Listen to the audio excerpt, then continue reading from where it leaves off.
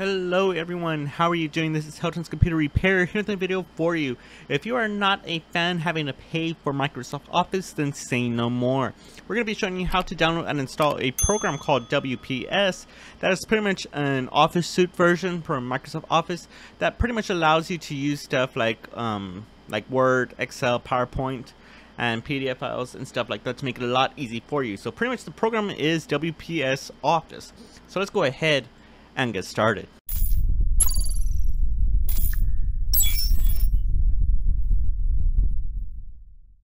So first thing you do is pretty much open up a browser. You can choose any browser that you want. By default, your computer most likely has the Microsoft Edge, so we are pretty much opening up on that.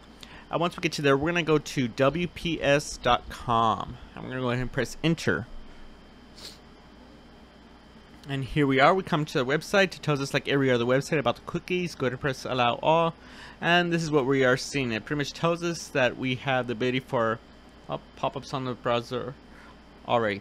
It says that the writer, presentations, spreadsheets, and PDFs are all useful tools, and they are pretty much free for this. It says that they have it for Mac, Windows, Android, iOS, and even Linux. So if you have Linux, it's a good system for it. Honestly, I need to make some videos about there on Linux too.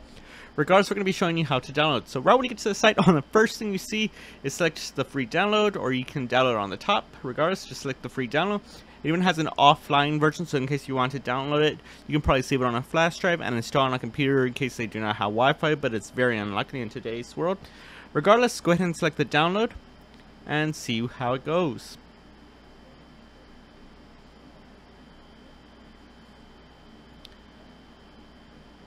Alrighty, so pretty much the file has downloaded, so I'm going to go ahead and right click on it. And we should possibly get maybe a pop-up. Oh, here it is. Okay, so I'm going to go ahead and just X out the browser. I don't really need that. It tells if you want to go ahead and read and agree to the WPS Office license agreements. You can read it if you want to. I am pretty much going to go ahead and just leave it as is. Now, instead of just simply install now, you can probably do that. I'm going to see what is underneath the custom settings. Okay, underneath the custom settings, it tells if you want to set the PDF files to be the default.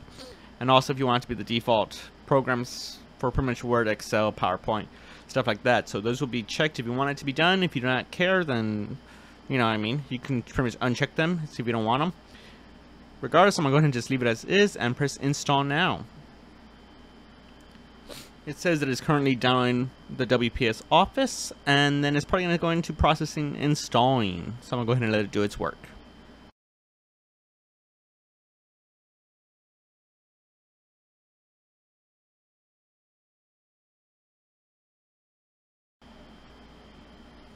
So depending on this, it might take a little while, so do give it some time.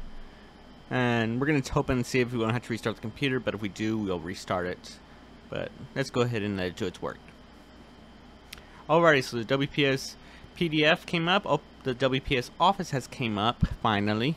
The icon on the bottom's there too, so I think it's pretty much almost done. Alrighty, so it looks like it did exit out. I'm gonna be sure. Okay, so it said it has pretty much exit out, and it says get started. And it tells us welcome to WPS. You can sign in the user. That gives you view and edit documents, and also gives you 1 gig of storage, sync your files on multiple devices, master free templates, and convert to PDFs. At the current time being, I'm not going to sign in. I'm just going to go ahead and exit out and just view and edit documents.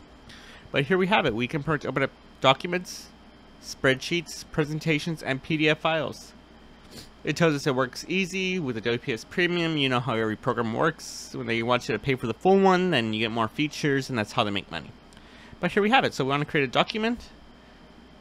It's pretty simple. I'm going to select a blank one. And here we have it. And this is actually very similar to Microsoft Office from Word. But here it is for that one. I'm going to go ahead and open up a different one. I'm going to go ahead and go to presentation. And pretty much it's a PowerPoint file. Very similar related. I'm going to go to PDF Office again. There is spreadsheet. So this is pretty much Excel. And we pretty much get the point. We have the stuff that is now on here. We also have PDF. We can probably select documents and stuff like that. But we pretty much got the program installed. You just have to get used to it. It's a little free open source and alternative than having to use Microsoft Office. But regardless, we got the system installed on your Windows 11. Thanks everyone, and I will see you on the next video.